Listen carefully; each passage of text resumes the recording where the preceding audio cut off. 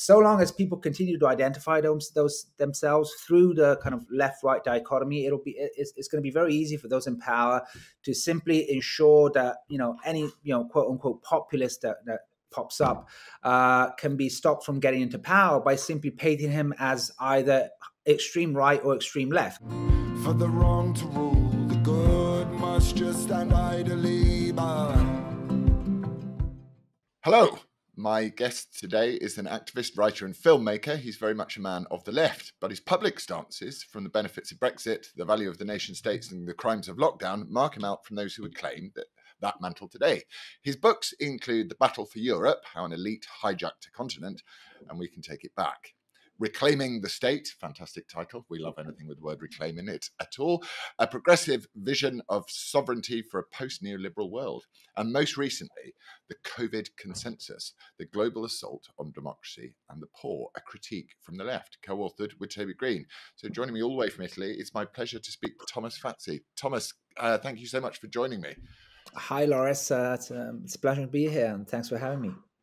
So these are not the book titles of someone that we would associate with the modern left. What's the difference between the woke left and the traditional left?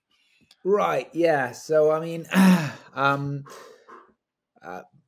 like my co-author Toby as well, and others. I mean, we have there are a lot of people on the left that have been feeling estranged with the contemporary left for quite some time, because we feel that it has abandoned much of what the left used to stand for. And so, for example, coming from the left, for me, it's always been natural to be opposed to the European Union and the euro, which I've always seen as a profoundly anti-democratic project. Aimed at taking power away from sovereign democratic nation states and transferring it to supranational institutions which aren't democratically accountable, which aren't really democratic at all. This is something that used to be pretty straightforward in the left. That's why, I mean, a lot of communist and socialist parties used to be anti-European Union. In fact, fought against the European Union.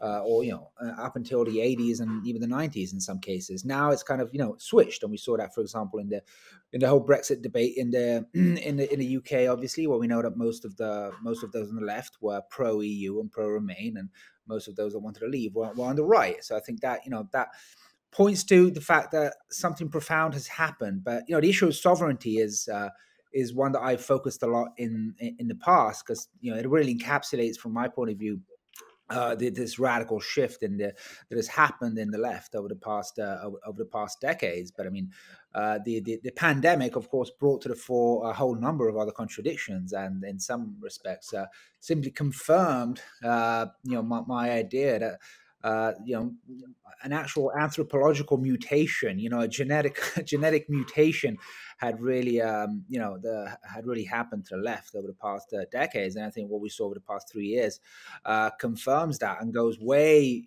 beyond what were my worst worries and concerns up until the pandemic.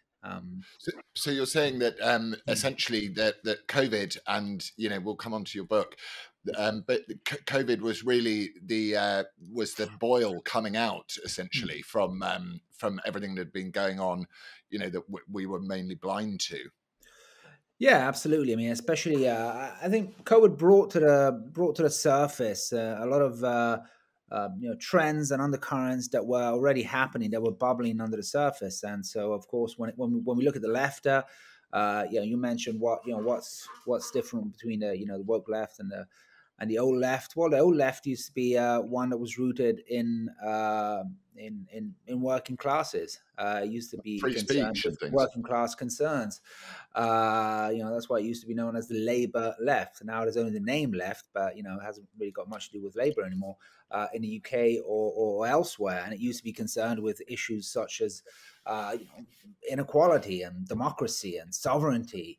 And it used to be against it used to stand against the capture of the state by private interests, by corporate interests. It used to be, it used to stand against, it used to deconstruct the dominant narratives that elites, regularly pull out to justify their policies. I mean, even if we go back 20 years to the Iraq War. Of course, those in power will always try to justify their policies with grand humanitarian and progressive narratives. We all remember that war being justified as a war for democracy and freedom. But at the time, at least those a good part of those that left was could read through the bullshit and realize that clearly, or most likely, the war was about something other than just bringing democracy and freedom to the Middle East, and that used to be pretty straightforward. So this is not the first time that those in power come up with progressive humanitarian narratives to justify their policies. But this is the first time that pretty much everyone on the left fell for that narrative and pretty much took it, at face value, and ended up basically defending or embracing policies that have gone against everything that the left used to stand for and should stand for. These are policies that have overwhelmingly hurt the weakest in society, working class people. And middle class people. They've caused a massive transfer of wealth, probably one of the biggest transfers of wealth in such a short time that we've ever seen, from the lower middle classes to the global plutocrats and some of the biggest corporations on the planet. It's caused democracy, which wasn't doing that well even before the pandemic, to be compressed to such a level where I think one has to wonder if we can even speak of living in democracies anymore, when all those safeguards and guarantees and rights that we took for granted and that can just be swept aside overnight in the name of an emergency or a supposed emergency. And again, these are things that the left used to stand against. We all remember a big part of the left's struggle against the national, the post 9/11 national security state was against how, the governments, not just in the US, but in the UK and other Western countries as well, used the terrorist threat to, compress the boundaries of democracy, sweep aside civil rights, and increase, societal control. And again, it was pretty clear that the aim there wasn't just to fight terrorism, but that, they were using this threat to pursue their own agenda. And again, that's something that we saw on steroids during the pandemic. How the pandemic was used to just sweep aside civil rights, introduce completely unprecedented forms of social control, of surveillance. It's just been astonishing to see those on the left simply, remain either silent about all this, if not actively embracing it, and if anything, criticizing the measures for not being stringent enough. This has kind of been the standard left approach to the extent that there was some criticism of these policies, it was that these policies were not restrictive enough, that we didn't lock down harder or sooner enough. This has kind of been the standard left critique throughout the pandemic. And so in a way, as people from the left, we felt compelled to write this book, also to try to understand how so many of our former, comrades ended up taking this absurd stance, in our opinion. This is very interesting. Is left and right the right terminology at the moment? Because if you look at someone like a British left-wing politician or so-called left-wing politician like Sadiq Khan, the mayor of London, that these are not. He's an authoritarian. He's not really of the left, I would say, at all, for all the reasons you've just laid out. Tell me, why did we throw away every single fundamental human liberty at this time? And tell us about the COVID consensus, globalism, democracy, and the poor. On the left-right issue, I completely agree. I think these terms are completely obsolete terms that really, they don't reflect, they don't really mean that much. I think they only create confusion in a sense that those terms, that what we consider to be left and right today has very little to do with what those terms historically have meant, as you were mentioning. Most of those that pass as the left today have very little to do with the kind of historical left grounded in the work, in the working class movements of the past 2 centuries, which kind of were the backbone of the socialist and communist movements. It has hardly anything to do with that anymore. And even the right today is not even what the right used to be 20 years ago. For example, we see how in the US the few people that are against the war tend to be on the right rather than on the left. And of course, that's a complete inversion of what used to be the situation nowadays. I mean, if you want to get the only kind of anti-war information on the mainstream news you can get nowadays is Tucker Carlson, which is pretty astonishing for I think a lot of people on the left, because they will remember, Fox News being, of course, the house of neoconservatism until not too long ago. So I really do think those terms don't really mean much anymore. I think we'd all be better off if we could just stop using those terms and just, I think we need to come up with, with a new way of understanding politics, a new political compass, which manages to just do away with the historical baggage that's attached to those two terms. And in fact, I think they've mostly become a way of controlling and dividing the masses, because all it takes, so long as people continue to identify those themselves through the kind of left-right dichotomy, it's going to be very easy for those in power to simply ensure that any quote unquote populist that pops up can be stopped from getting into power by simply painting him as either extreme right or extreme left, and that will ensure that a sizable chunk of the population that either identifies itself as left or right will not vote for that candidate, irrespective of what that candidate actually stood for or stands for. And so, we saw that with Le Pen in France, for example, where I think, a lot of her policies were more left-wing than definitely Macron. And in fact, a lot of, so-called left-wing parties across Europe.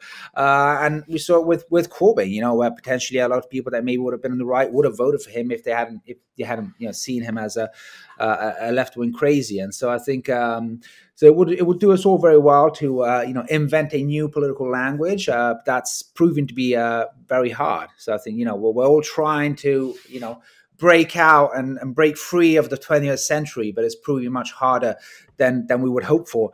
In terms of why was it so easy to sweep aside all our freedoms? Well, I guess the situation was ripe for COVID, for what we've witnessed over the past 3 years to happen. In this sense, it wasn't something that happened out of the blue. I think it was the result of a whole series of transformations that had gone on in our societies and our economies, especially in the West, over the past decades. And I think it's interesting in that respect, for example, to go back and look at the, maybe few people will remember that we actually had a pandemic in 2009, where, the WHO actually declared a pandemic in 2009, but very few people remember that. That was over Swine 09. Yeah, and there was an attempt, to try to whip up a bit of a hysteria there too. I mean, if we go back to the news reports and the papers, they were trying to paint, this thing as a big deal, but in fact, very few of us remember about that. So I think one first point that points to is that the propaganda machine today has become much more powerful than it was even just 10 years ago. I mean, we've reached a point where today the corporate media is incredibly more powerful, incredibly more concentrated, even just than a decade ago. And this has wide-ranging consequences, because it means that today the dominant narrative can be really harmonized, not just within countries, but across countries as well. I mean, that's what we saw, for example, with COVID. This is what, pretty much the same message, what we call the COVID consensus in the book, being kind of harmonized across almost the entire planet. And in fact, I would say the entire planet. That doesn't mean that some countries didn't take slightly different actions from the ones kind of imposed by the global public health elite. But I mean, most of the 8 billion people on the planet were exposed to more or less the same narrative on COVID, and that's because today we have very tight levels of integration between corporate media across countries. And that's something that they've been building over time through initiatives, for example, such as the Trusted News Initiative, which was launched by the BBC a few years ago to counter disinformation and misinformation. So there was already a grid, a kind of information grid, where the corporate media was already had, places where it would come together and decide, what message to spread across to all their audiences across the world. And that was already in place. And that's something that wasn't there, for example, 10 years ago. Now we have, and that's why some of the most powerful governments on in the planet. And of course, I would include the British government and even the US government. And I think, it's important to distinguish here between government and the state. I think it's two different things. So what we saw in the UK and the US was what few people would disagree are two of the most powerful governments on the planet, essentially being bullied into locking down. And I think that's astonishing, because it also points to the fact that power has shifted away from, the executives and governments to other places of power. Maybe we'll return to that. So I think that's one issue. Then there's the question of social media, the internet, which is, I think that was a fundamental aspect. Again, that's something that wasn't there 10 years ago, or at least it wasn't there, to the level that is there now. And what this means is that today we are immersed in this information flow almost 24/7 for pretty much all of our waking hours. And that's very different, because before social media, as much as as effective as the propaganda might have been, that was that you were still only exposed to propaganda for at most a couple of hours a day. While you were watching the news or listening to the radio, the rest of the day you were engaging in real life and experiencing an unmediated reality. Today, you mostly experience reality through your phone and through social media. That means that if anyone that can control that information flow will have a level of control over people's thoughts and even emotions and feelings greater than any tyrant has ever had. And I think, again, we witnessed that during the pandemic. We now know how tightly controlled the information flow was on all the major social media networks, from Facebook to Twitter to YouTube, and to a large extent still is today, with the exception of kind of post-Musk Twitter. We'll see how long that lasts. And again, that's, I think that kind of explains how people were able to, how people, how it was fairly easy to get people to buy into, completely unprecedented and almost unthinkable policies in such a short time. So I think, that the media aspect is fundamental. And then, of course, there's the fact that, as I was saying earlier, that power has shifted away from governments to other places. World Health Organization, etc.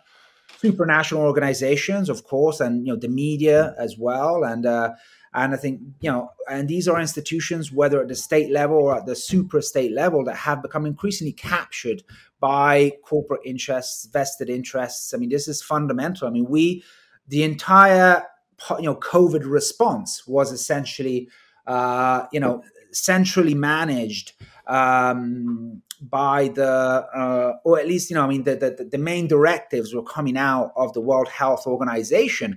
Quickly speaking of banks, because you touched on banks there, and we've seen, what's it called? Come on, brain. Silicon Valley Bank? Silicon Valley Bank getting bailed out, the depositors bailed out. Yeah. And we're looking at weaknesses in lots of other banks across the world at the moment. Do you think this is something that's going to escalate? Oh, absolutely. I mean, I think this, again, these are all different facets of kind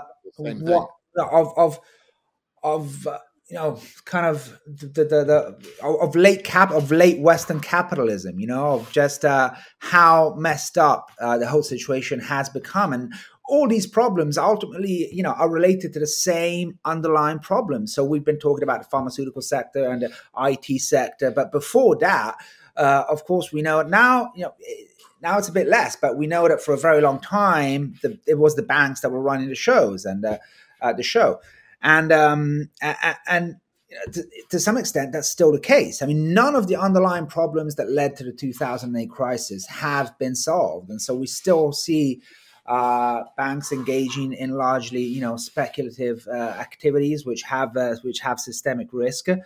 And once again, we're seeing that when those investments go south, the state steps in and not only bails out the banks, but in many cases also bails out the wealthy investors that were essentially playing. I mean, that's like a casino. When you invest in these banks, which promise high risk, high return investments, it's like a casino. I mean, you should. I mean, it should be part of the rules that you can lose your money. Otherwise, again, I mean, this is just socialism for the rich. What we're saying is that very wealthy people can invest huge amounts of money in high risk, high return activities and pocket the profits while things go well, and will then be bailed out by the state when their investment goes bad. I mean, who wouldn't want to, play in a casino that works, with these rules? You get to keep the money when you're winning, but if you lose, you get saved anyway.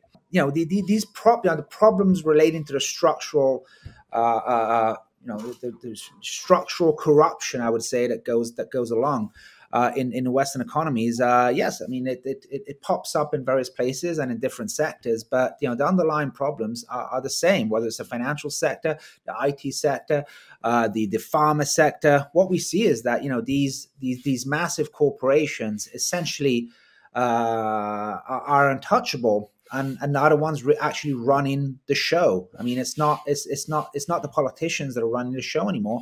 It's these people. It's these corporations. It's the people that go to Davos every year. And to ski and drink champagne and discuss their plans for the future. I mean, these are the ones this is where the real power is located. It's not so much in governments anymore. States have power, but as I was saying earlier, states are not the same thing as governments. You've got elements of the state that actually work against elected governments nowadays. Yeah, which is terrifying because, as you said, socialism for the rich and, a sort of a so-called free market that is only in the service of big corporations and is policed by the state. That seems to me to be corporatism. Yeah, in a way, a creeping corporatism. So it's actually it's much more dangerous than people give it credit for. But everyone who says, Davos and the World Economic Forum and these sorts of things, they were immediately denounced as conspiracy theorists, although they say it out loud and they tell you exactly what they want to do. And all governments pick up on their policies, the net zero policies, for example, and all the climate policies, which is going to be that's going to be the next golden goose, isn't it, for the controlling corporatists? Absolutely, yes. I mean, and again, I mean, the left has a huge responsibility here in kind of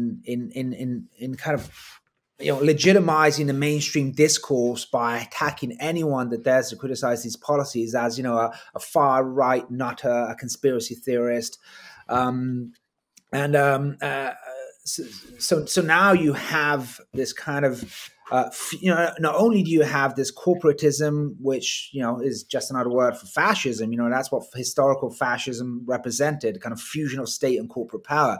And I think this is similar to what we're seeing today. But now you have a woke version of fascism where you have this private public nexus of power that legitimizes its own discourse thanks to the kind of woke progressive class, which polices the discourse, which sets the boundaries of what's the acceptable critique of the policies, and essentially ensures that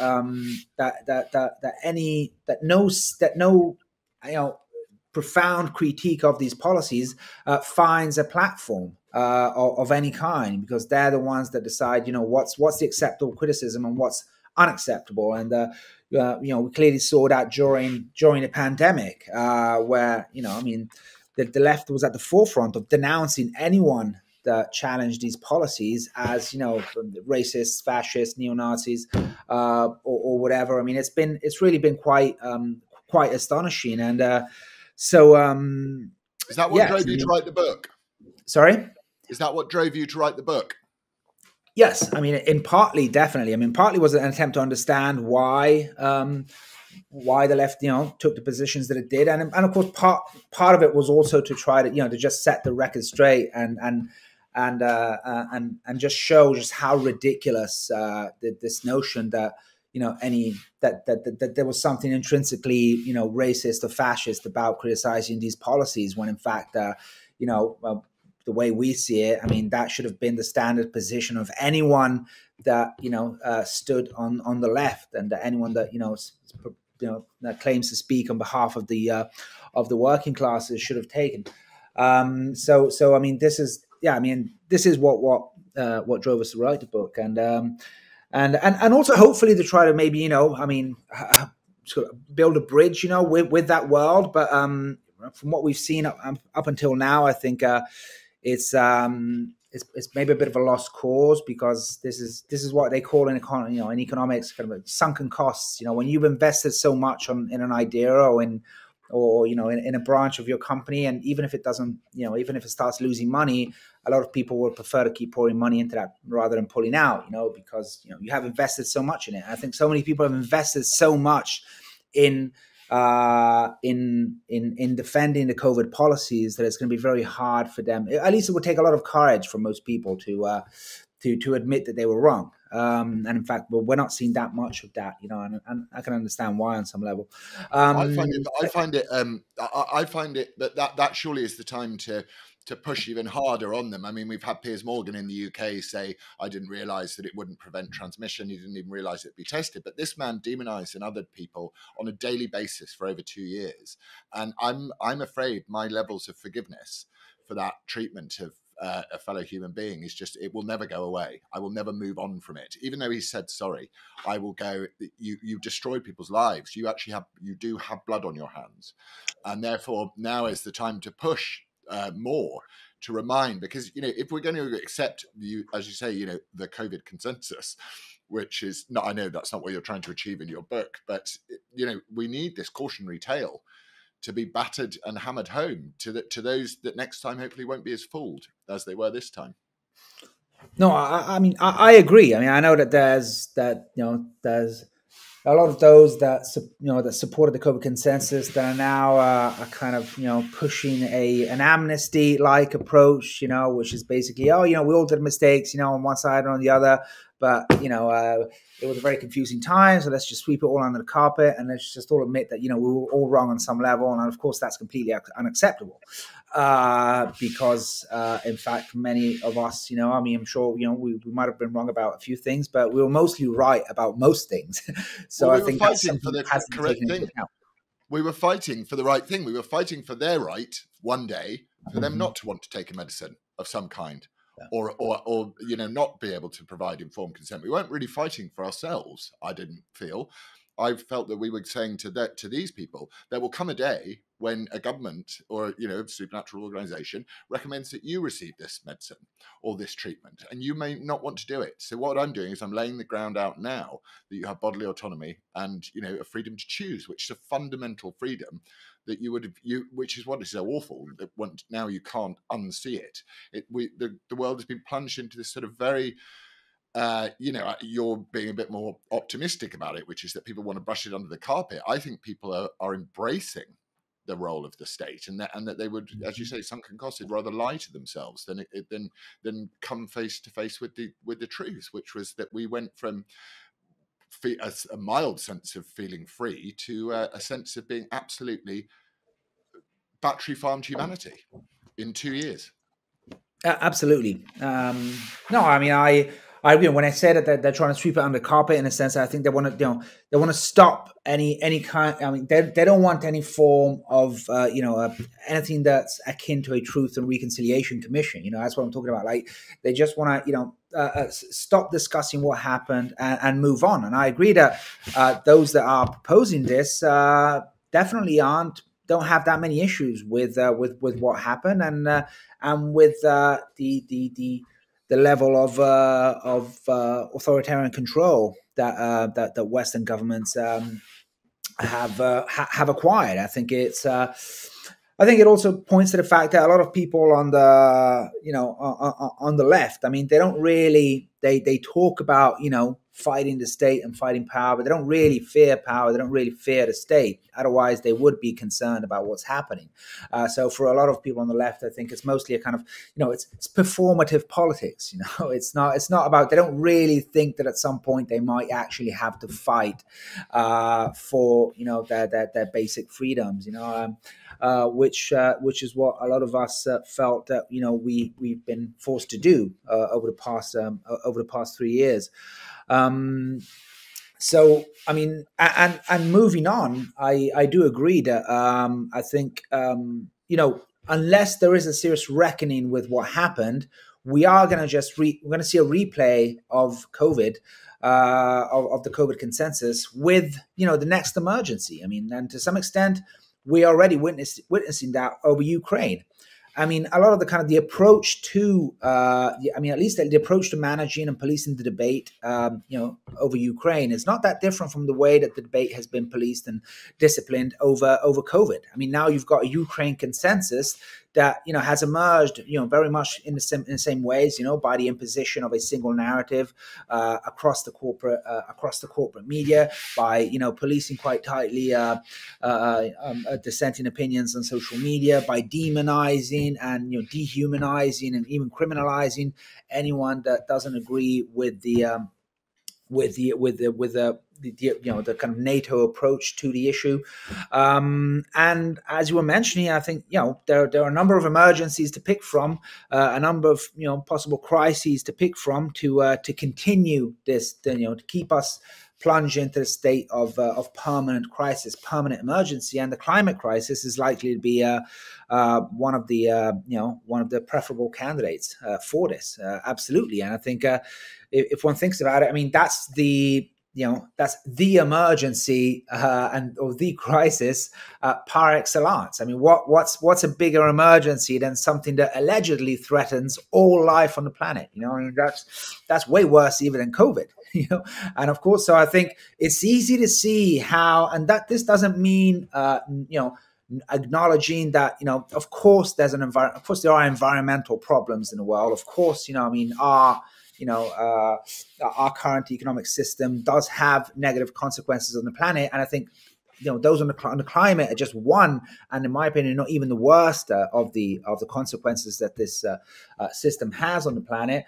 But at the same time, it's pretty obvious that, those that pushed for the COVID consensus and that are now pushing for, that are using the Ukrainians to pursue a proxy war against Russia, are the same ones that will use the next crisis, again, not to solve the problem, but to further their own interests. And, we're already seeing that. We're already seeing how the climate issue is being instrumentalized to push for certain policies, for example, in the farming sector and the agricultural sector, that again only benefits the big corporations, the big investment banks, by creating conditions where small farmers just can't make ends meet because they're forced to adopt completely uneconomical farming techniques, which of course forces them out of the business, which allows these small farms to be bought up at fire sale prices by the big investment banks and the big agribusiness corporations. And I think what we're seeing in the Netherlands is partly a response to that. But the effect of these climate policies, I mean, also extends to a whole range of other domains. The European Union is pushing for, you guys are out, luckily for you, but the European Union now is pushing for an absolute, a completely crazy green agenda that will essentially, if it passes, would essentially force any building, in the European Union that wasn't built, in the past 10 years, and that therefore doesn't meet the highest climate standards, to be brought up to the highest climate standard, basically, energy standard. And in a country like Italy, where most people own their homes, that would mean a huge cost that would be landed on households, basically, which will be forced to either pay out the money to renovate their houses and put them in the right energy classification, or they will be forced to sell their house at a lower price, that are lower than market price, and again to the benefit of the big investment banks, which will just come in and buy up all these houses that end up on the market. And so again, it's easy to see how these policies are constantly used to promote certain interests at the expense of the actual problem at hand. Whether it's solving the pandemic and stopping people from dying, or actually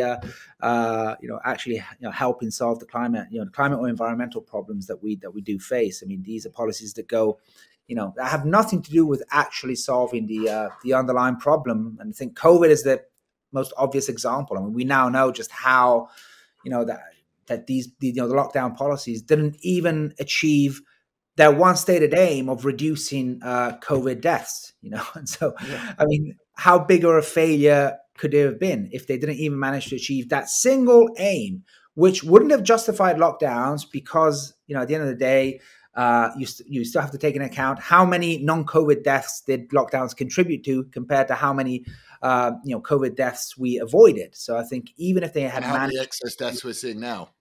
yeah, exactly. Look at excess deaths, and that says it all, right? And I think it's all about tactics. The thing I've noticed about this stuff is it tends to have the word zero in it, which is ideological, and B, it's all about tactics. You never know what the strategy is. They never explain to you what the strategy is. It's like the tactics we're going to use to get to zero, whatever it is, are this, but they cannot authoritatively tell you what the problem is. They just go, we have to have zero COVID.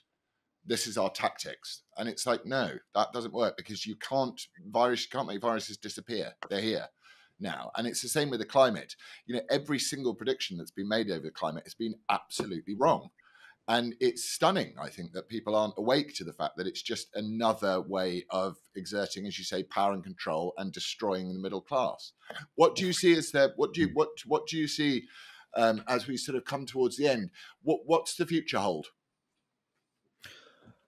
Well, I mean, I think there's a lot to be worried about, when looking at the future. Of course, all the trends that we have been talking about on one level don't really give us reason to be that optimistic. But on the other hand, I think on many levels, the attempt to usher in this scary new world, under the guise of responding to the pandemic, I think only partially succeeded. I think on some level it also failed. I mean, on some level, I think they attempted. I think also to. It was also an experiment. I think to actually see just how far you can play with human nature. Just how much it was. They literally treated us like guinea pigs. I mean, they do experiments of these kind with animals. They will isolate, and unfortunately, not just mice. And I mean, they do these experiments even with highly evolved animals such as primates and apes. They will separate them from their family. They will isolate them for months on end to study what their responses are. And I think to some degree, I mean, that's what happened to us. It was this massive social experiment, which I think to a large degree failed in that respect, in the sense that what we saw was that, I mean, you can only suppress people's need for human bonding, for social connection, so much. And I think at the end of the day, very few people would. There is a section of society that I think actually enjoyed lockdowns, but luckily it's a minority, of a fairly pathological element in society that does wield a certain influence, unfortunately. But I think it's still a minority. For most people remember that period as a pretty nightmarish period, and so I think in that respect, there is an element, a human element that has proven to be unsuppressible. And again, I mean, when power has to resort to such extreme levels of control, of authoritarianism, it's also a sign of its weakness. I mean, power is at its, I would say, most powerful when it works, through an invisible hand, so to speak.